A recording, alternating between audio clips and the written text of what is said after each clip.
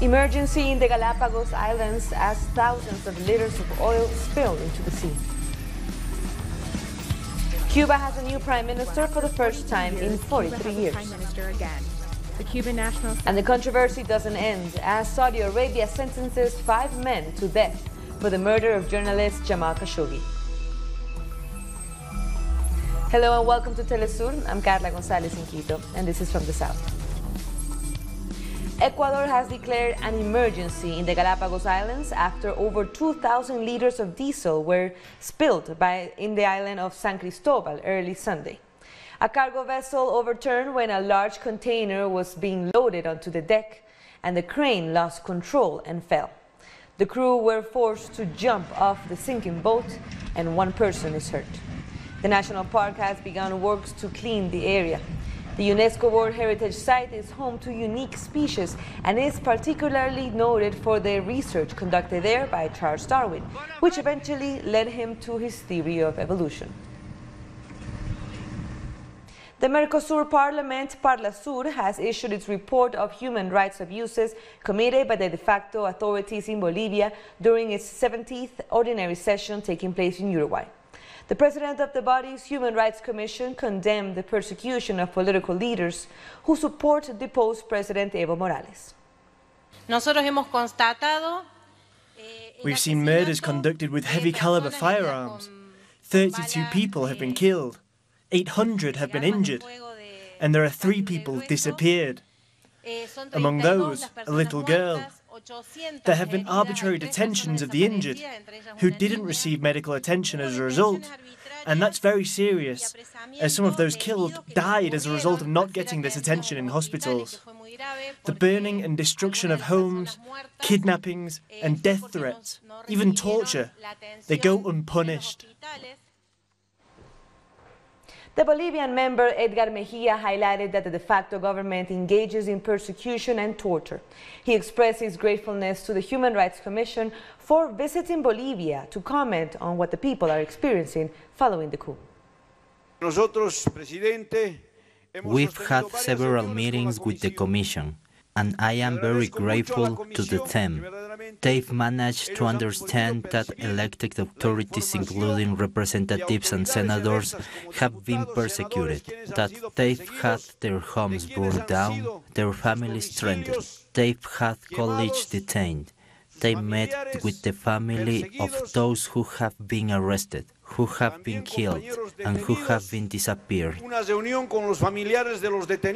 Also in Bolivia, the de facto government led by Janine Áñez continues its persecution of indigenous communities, their leaders, and social organizations. This is what the Tropic Federation of Chapare had to say about a systematic silencing by the government. Let's see the world that we, the Bolivian people, are suffering from threats, from torture, with all that has happened, the massacre which took place. Now politically, they want to silence all of our rights as citizens. I ask all media on an international level, you must speak out, we must show solidarity among the people. That's why we have asked that international press assist. That's why we ask that they show the situation so you all can see. Spread information through the media because we don't have the means to communicate, to inform, because the media has always been favoring them. They have cut more than 100 community radios, which we previously had. Venezuela's Foreign Minister Jorge Arreaza has condemned an attack by a sector of the opposition on a military base in the far south of the country, in Bolívar State, early on Sunday morning. Arreaza tweeted, "We will have to see if those international bodies that are so concerned about Venezuela have anything objective to say about these events. Our solidarity goes to the family of the soldier killed." He also said the terrorist group had its base in Peru and received support from Colombia and Brazil. Earlier, the Defense Minister Vladimir Padrino López said extremist sectors of the opposition had attacked the base and stolen weapons. He said the army and police responded immediately, gave chase to the attackers, arrested some of them, and recovered all the weapons. It is understood that the base was in Luepa, in the Gran Sabana, close to the border with Guyana. Nicaragua is one of the top 5 ranked countries in the world, according to the Economic Forum Global Report on Gender Gap in 2020.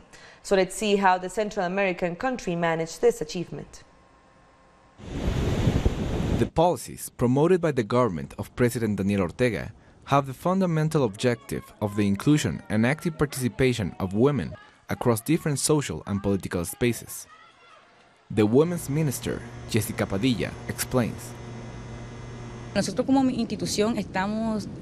an institution, we work directly with women. We work on economic empowerment as well as political. We work for the personal development of each woman, and we do this in conjunction with other state institutions. We can't say that this achievement stems from one ministry. It's the government, and we share the responsibility.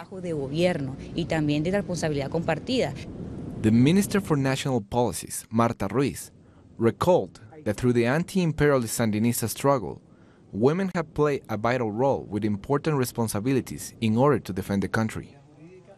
She pointed to the national heroine Blanca Arauz and the internationalist Teresa Villatoro, among others.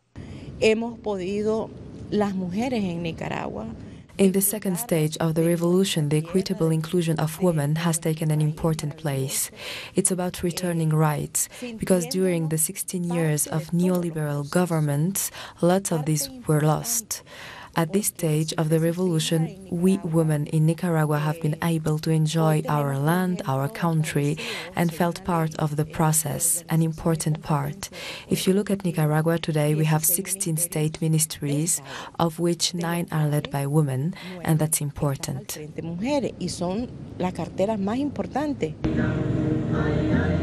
For the analyst Adolfo Pastran, this achievement goes beyond the number of women in important political roles. Rather, it's about social advances that have been achieved under this administration. Maternal homes, the reduction of women and infant deaths in childbirth, women in education, young people getting qualification. It's about the recuperation of human and social rights that have afforded women greater power over what happens in Nicaragua. With the Human Rights Development Plan, 43% of mayors are women, while 57% of vice mayors are women. In local councils, 51% have women's active participation, while in autonomous councils, that figure is 48%. And at the top of the governmental ladder, 50% of ministerial roles are occupied by women. Still to come, thousands take to the streets against polluting mining practices in Argentina. Stay with us.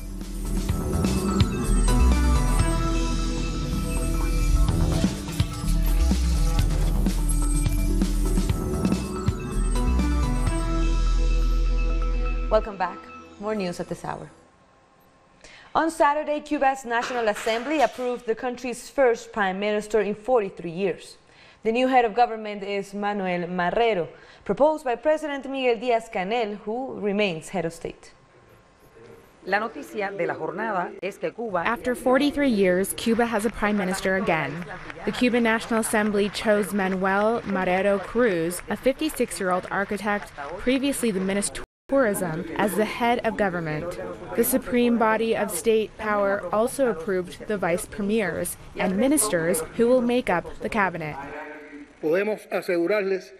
We can assure you that Comrade Manuel Marrero Cruz, the deputy prime ministers and the chosen ministers will devote themselves completely to continuing the noble task of governing with the people and for the people. Close of the last parliamentary session of the year, President Miguel Díaz-Canel referred to the blockade as the worst obstacle and recalled that the United States has imposed more than one measure a week to strangle the Cuban economy.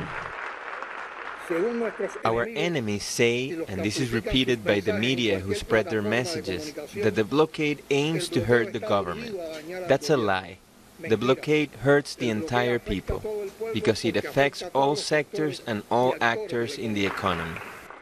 The Cuban leader also talked about the international political situation and the United States' aggressive action in the region.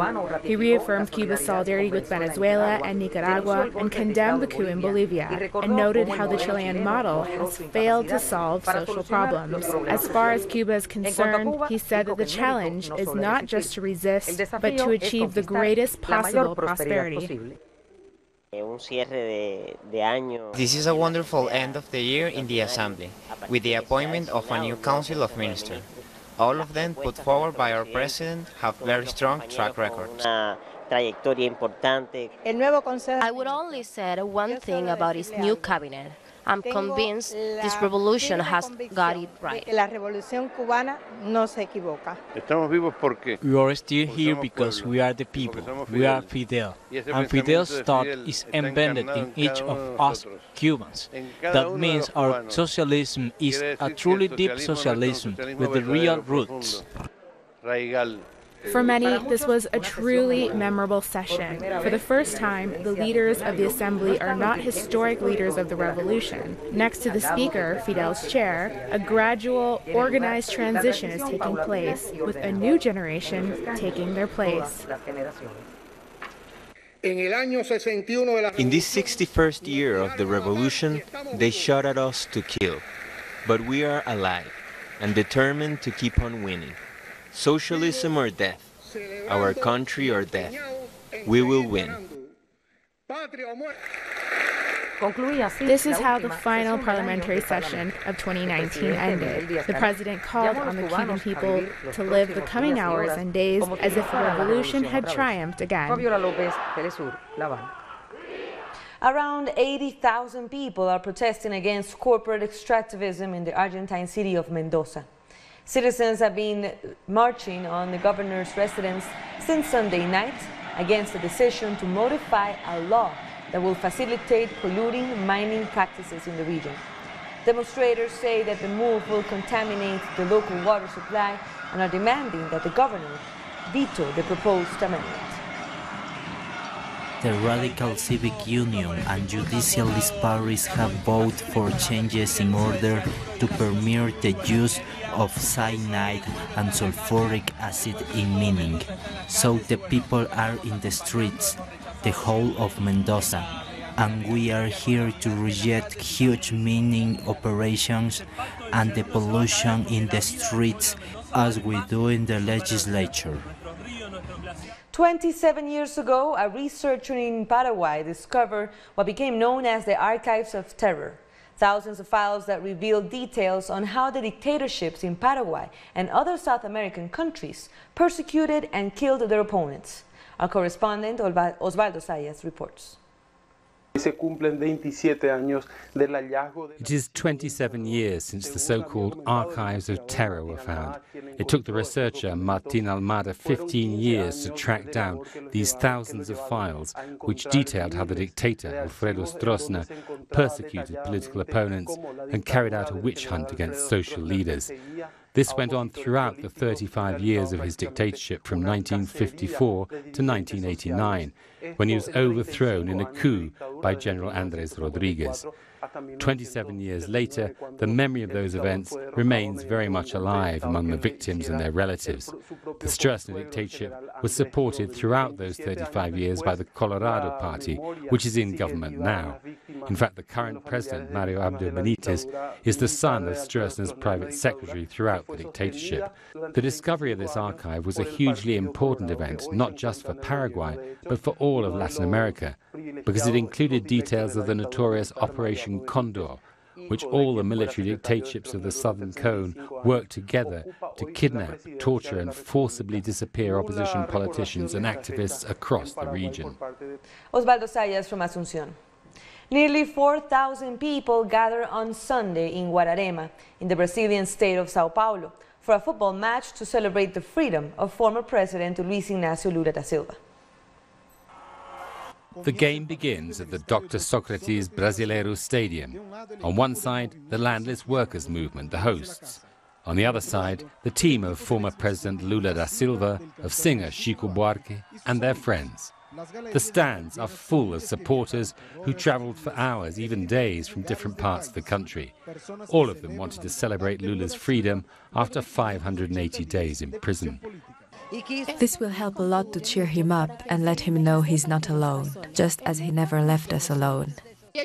We hope this really brings us a new perspective for the Brazilian people, for Brazil's government, and that we get to achieve a democracy that is truly effective. The game has just started and the referee has already given a penalty. Luis Inácio prepares to score. And it's a goal, 1-0 to Chico Buarque and Lula da Silva's team. The game is being played at the Florestan Fernandes School, the MST's biggest training centre, which since its foundation in 2005 has given political training to activists from across Brazil and the world.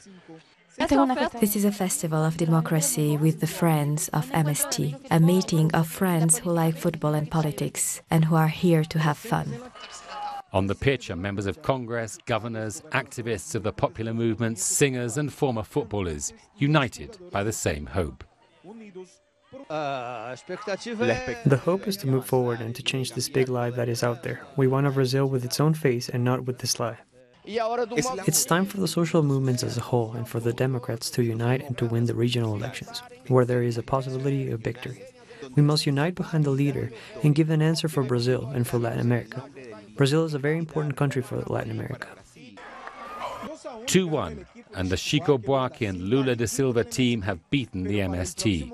But for next year, these two groups promise to come back and unite to defeat the right wing in the streets and at the polls, and return Brazil to the Brazilian people, something very different to the current situation in the country. After the break, 14 West African countries reclaim their financial sovereignty with a new currency. Don't go away.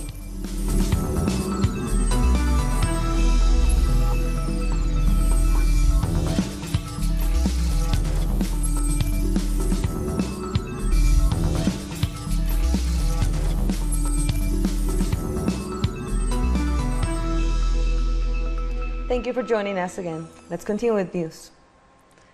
A court in Saudi Arabia has sentenced 5 men to death for the murder of journalist Jamal Khashoggi.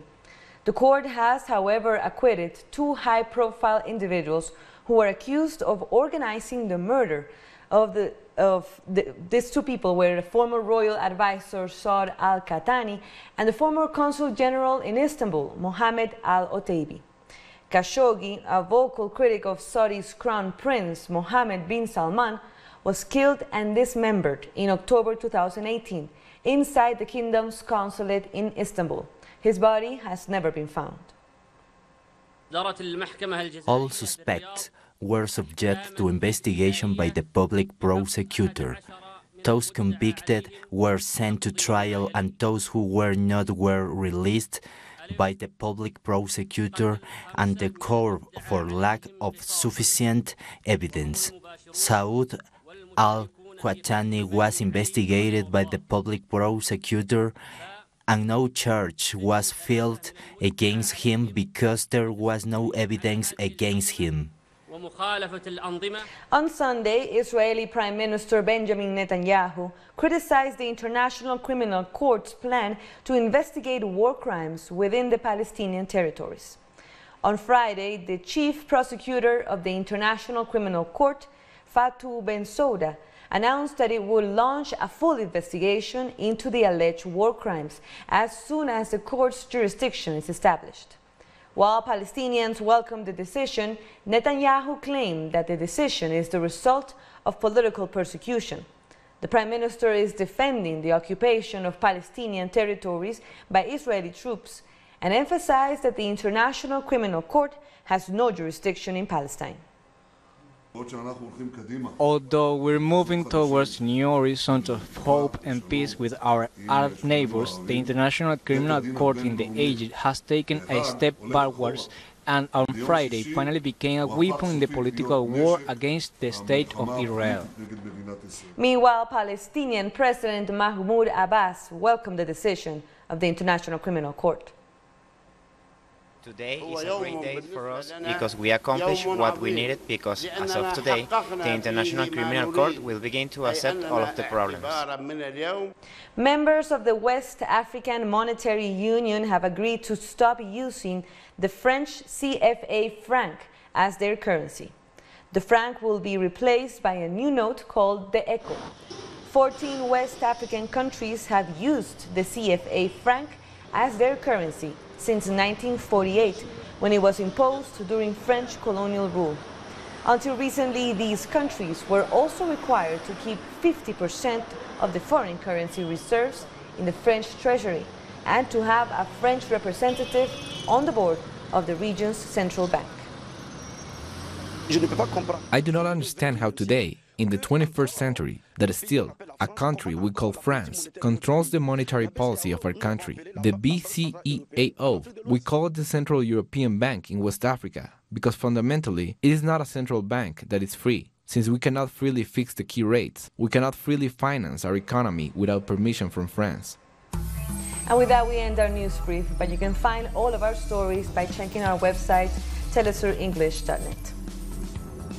For our viewers in Africa, you can find us on StarSat channel 461 in South Africa and 539 in Nigeria. And be also sure to join us on social media. We're on Facebook, Twitter, and Instagram. For Telesur English, I'm Carla Gonzalez. Thank you for watching.